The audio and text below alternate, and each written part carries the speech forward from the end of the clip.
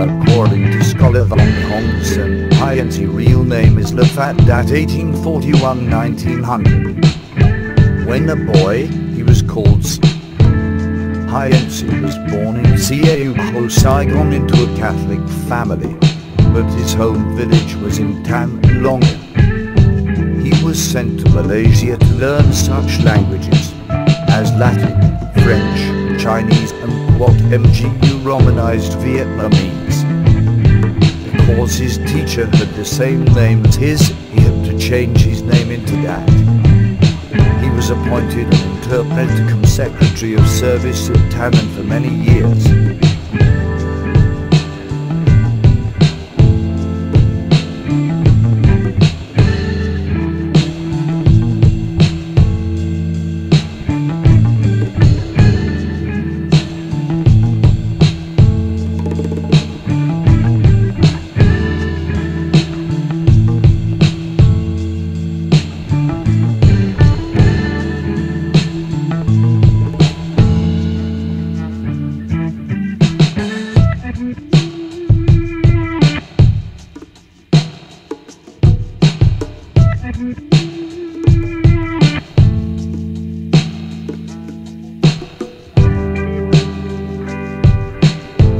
The church was built during 1902-1905, possible through the care of Le Fat Dat son. However, Le Fat Dan did this to fulfill his father's wish and used his father's money for the construction. That is why the church was named after Hyen to express gratitude to him.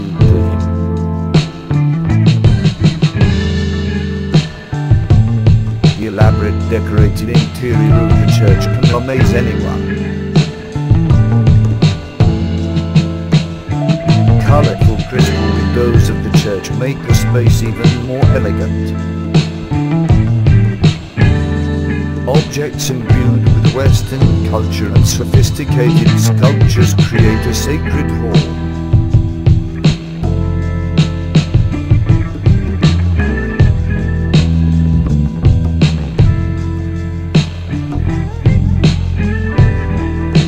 The bell tower of Hyen Church is 57 meters high. The 4 bells were cast in France and brought here. When being stricken, they produce melodious sounds that echo far and wide. Hyen Le Fat Dat died in 1900. His wife Hyen Thai passed away 2 years later. Their dead bodies were buried in a charnel house behind the church. The statues of his son Le Fat Dan and his daughter-in-law Du Thai Thao are inside.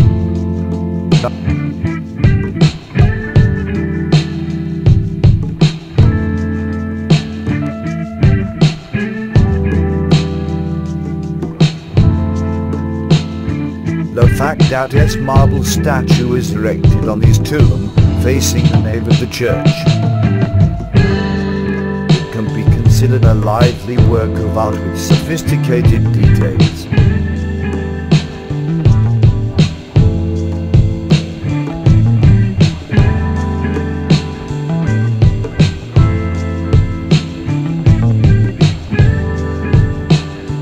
Le Fat Dat clan belonged to the Blue Blood then.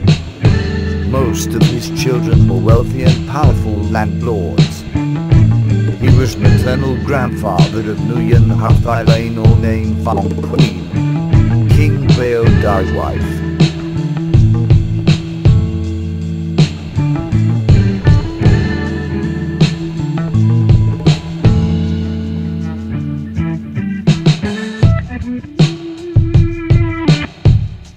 Only a few architectural works that are closely associated with Du Hafalong can be found today.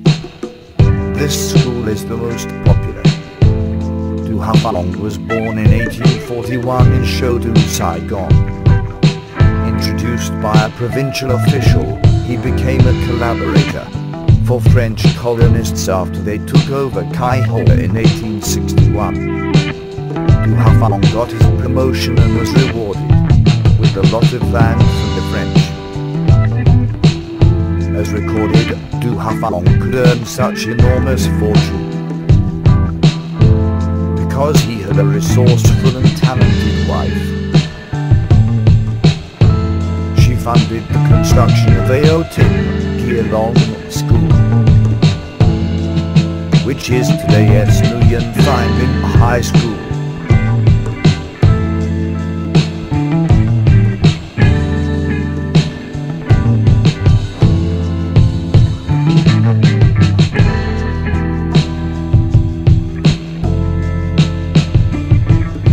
Past full of nobility seems to come back here.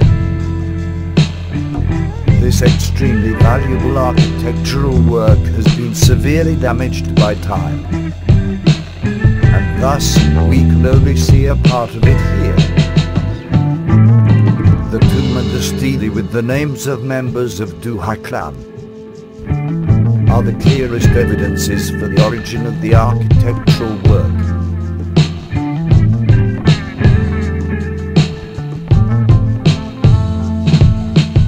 Four pillars in the center of the worshipping house are the most precious traces here.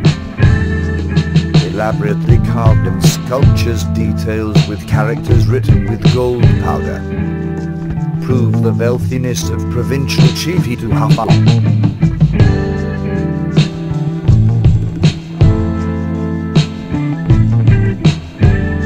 All visitors to the worshipping house feel sorry for the majestic architectural work in the past, and find themselves filled with compassion for the glorious past of a wealthy man.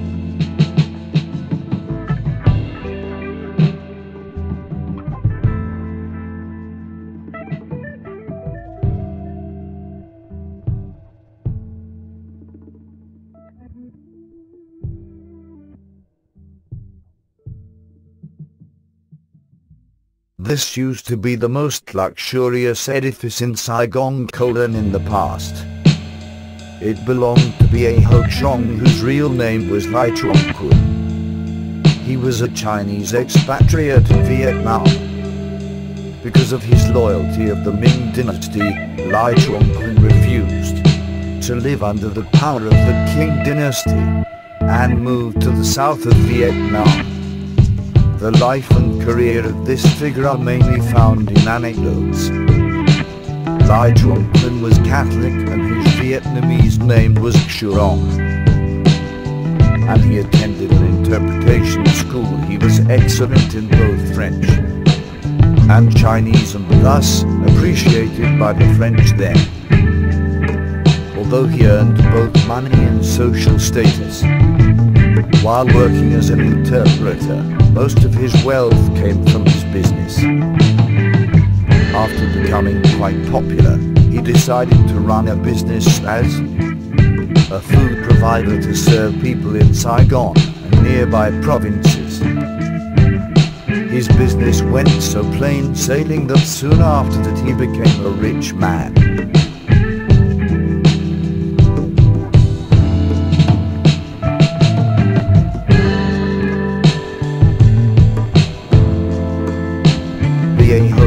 Lai Chuan Kun House was built 130 years ago. Its architectural and sculptural works inside are found intact until today. his descendants took good care of the house and made it the worshipping house of Saigon. This imposing house won the Ho Chi Minh City Cultural Heritage Certificate in 2009. The main hall of the house remains unchanged today. It was where Lai Chuan Kun received his guests of honor or organized important events of the family. The main door was only opened during events or worshipping rituals.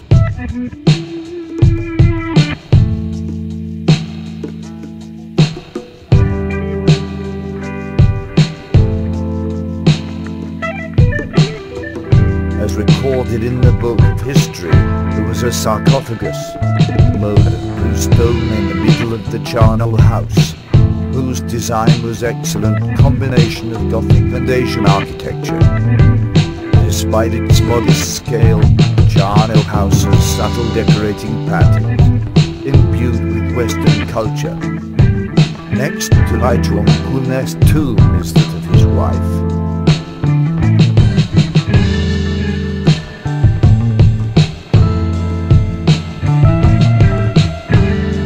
Hoa funded the construction of such architectural works as Ho Chi Minh City Fine Arts Museum, Chudu Hospital, Saigon First Aid Center, Government Guest House and a lot of banks and shopping malls in Saigon. And this Hotel Majestic Saigon is included, of course.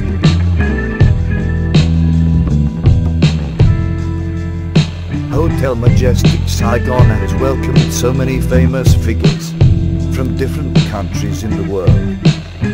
British White Grain Green, the author of The Quiet America, which was made into a movie by Philip Noyce, stayed here in his visit to Vietnam. Kinko Takeshi, a famous Japanese writer and journalist, came here in 1964 and 1965. Well-known French actress Catherine Deneuve, who had a role in Indochine in 1993, also stayed in this hotel. The hotel welcomed Prince Andrew in March 1999, and its most recent famous guest was the President of Bulgaria in 2013. As written in many documents, Chu Hoa Huon Hoa launched his business in trading wasted materials. As told in anecdote being considered the most solid evidence, the French sold off 20,000 used transmitters. Chu Hoa borrowed money to buy these machines and used his experience in separating gold from the machines to get a large amount of gold. Thanks to that capital and inborn business talent, he could make a big fortune.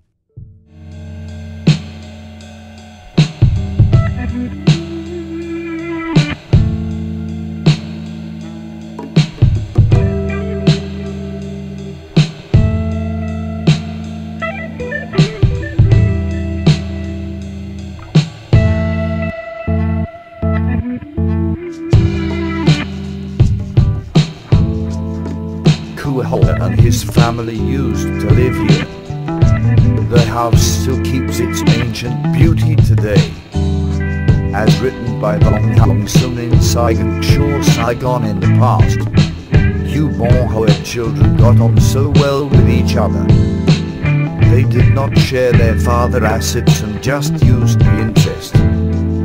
When someone needed a big sum of money to carry out an important thing, he had to ask for the permission of the eldest brother. So doing, Huon Hoa monumental treasure was preserved well over time.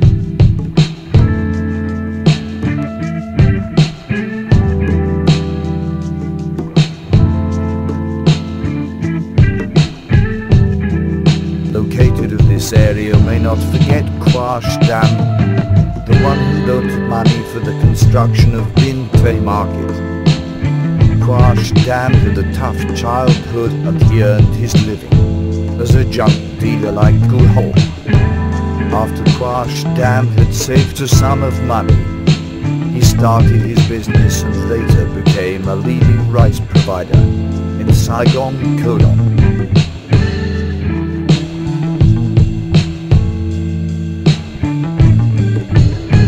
During the early 1920s, the then authorities of Saigon intended to move the old and packed area to a new place. However, they failed to find a suitable location for it. Quash Dam wanted to give them part of his land and funded the construction of a new and larger market if he had the land for building his 2 streets along the 2 sides of the market and the copper statue placed in front of the market. His requests were approved and Bintay Market was built in 1928.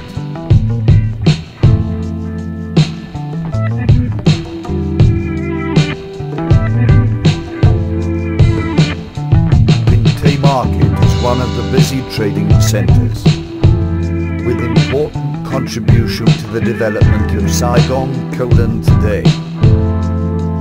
Goods from this market are brought to different areas. As one of the popular central markets in Saigon, Bintay Market has a range of products. You can find almost everything you need here. The market is always overcrowded with buyers and sellers. Foreign tourists also come here to explore its cultural and historical values.